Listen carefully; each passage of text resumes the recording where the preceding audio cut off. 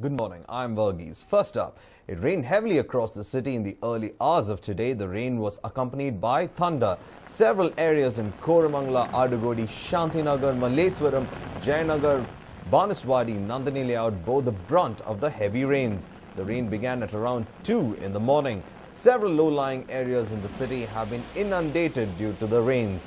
In Mahalakshmi layout's 10th Road, several houses were flooded as rainwater entered the residents' homes. The flooding happened because the drains in the area were blocked. In several areas, several vehicles that were parked on the roadside were inundated and were flooded with rainwater.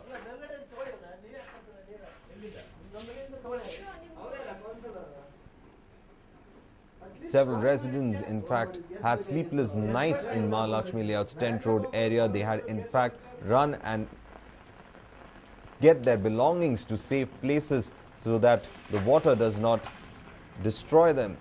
Some of the residents complained that as the water entered, it was their plywood furnitures that were first giving away as it started to bloat up. The residents of the area, in fact, had to ensure that they had be kept awake and also were worried whether there could be any power outages. The reason for the flooding, they say, is because of clogged plastic in the drains and in the arterial drains, and this led to a complete lack of flow of rainwater into the stormwater drain. But what also compounded the matter was the stormwater drain, which was already fed with rainwater coming from other parts of the city, overflowed, and this resulted in inundation of areas. Several low-lying areas have reportedly been flooded and rainwater has entered homes.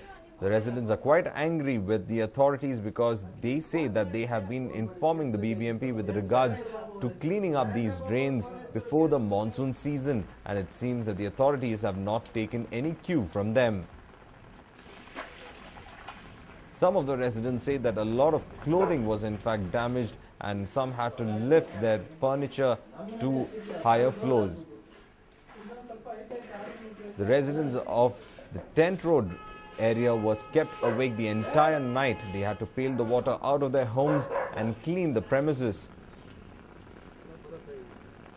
Some of the residents were caught unaware and it was like a flash flood for them, and as water came seeping into their homes.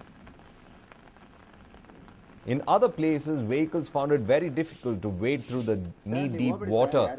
Cars as well as bikes that were parked in some areas saw water enter into their carburetor areas.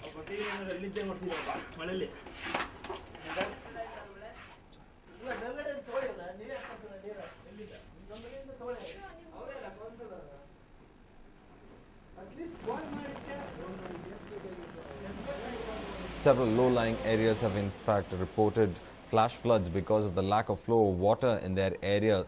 The reason being the drains have been blocked with plastic and it has not been cleared. In fact, arterial drains next to roads have also been completely clogged because of garbage inside them. This has been a very bad mix for certain residents. They had water seeping into their homes, and this gave a situation where they had to, in fact, be awake the whole night. Residents were wading through knee-deep water and pushing their vehicles away from the flooded area.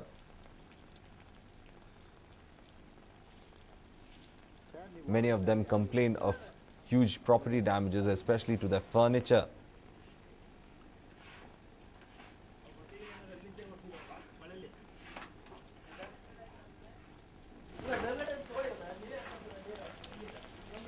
The areas that witnessed the kind of flooding are in some areas of Koramangala, Adugodi, Shantinagar, Malleswaram, Jayanagar, Banaswadi, Nandini layout. These were the areas that bore the brunt of the heavy thunder showers. The rain began at around 2 in the morning and most of the residents were kept awake because there were flash floods in certain areas due to clogged drains. Residents of 10th Road, in fact, had a horrid experience because of drain water mixing with the rainwater entering their homes. The huge drain in the area has been completely clogged with plastic garbage, and there is no free flow of water in that particular drain. This resulted in a complete overflow of water into the residential quarters, and several of them had to in fact have sleepless nights. Some of them had to in fact spend the night on the terrace of their homes. They kept asking BBMP for help, but there was no help coming from the authorities, because the authorities found it difficult to go to areas that had been flooded very badly.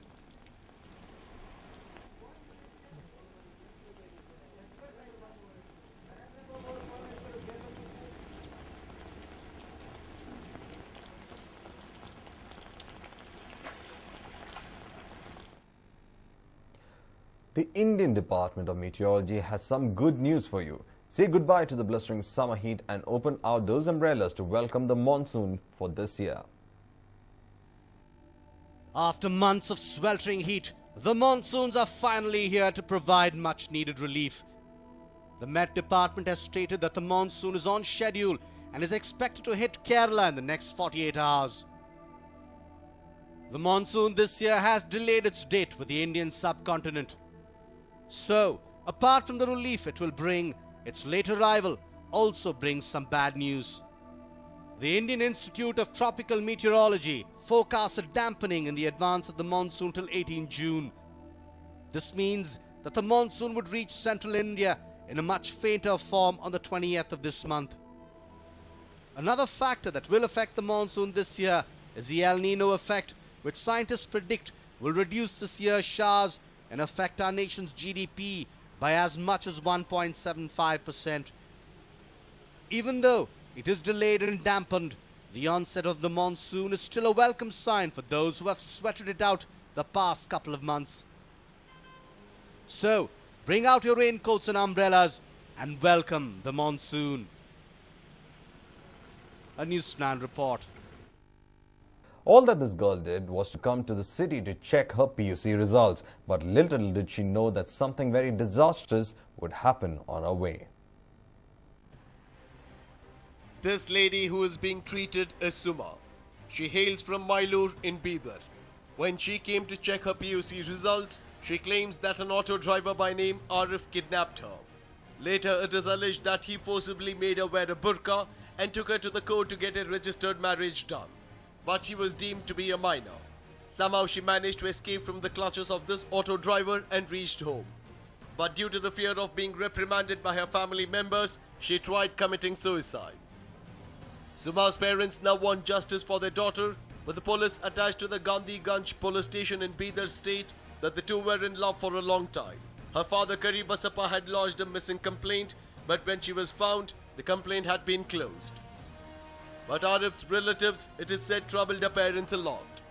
All in all, the case has turned out to be an enigma.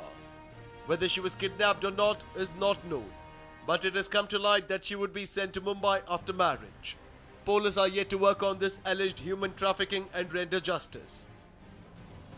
Shivanand Hiremat for News9, Bidar.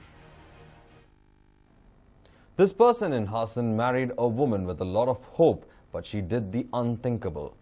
Take a look. This murder had shocked everyone in Hassan. It was carried out in an extremely professional manner. People even cast doubts whether it was a murder or an accident. An Ertiga was found along with the charred body. But kudos to the police, a quick and efficient investigation belled the cat. It was indeed a murder and not an accident. The murdered was Chandre Gowda. He was murdered by his wife Shruti and a Parama. People were literally shocked by this incident. But now the Parama Girish has revealed the exact motive behind the murder. Chandre Gowda's wife had befriended one of Girish's friends. Can you guess the reason?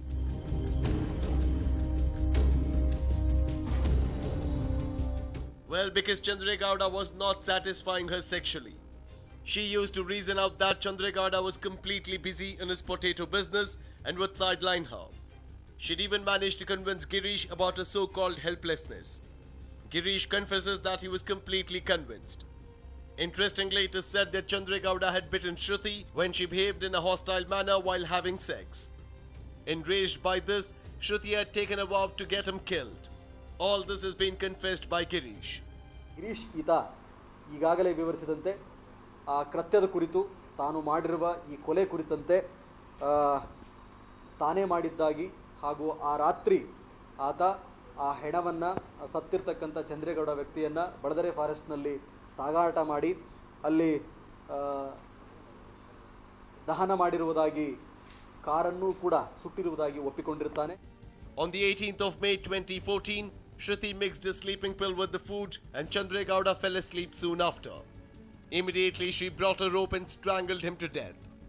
Later she transported the dead body in a brand new Ertiga to the forest near Arsikere and lit it. This was all to create an impression that he died in an accident. But even the best of criminals leaves behind a trail or clue. The police, based on the number plate, which was not completely burnt, cracked the murder. Immediately after the incident, Girish ran away to places like Delhi, Mumbai, Uttar Pradesh, Agra and Hyderabad. When the cops arrested him, they recovered gold ornaments and cash worth 10 lakh rupees.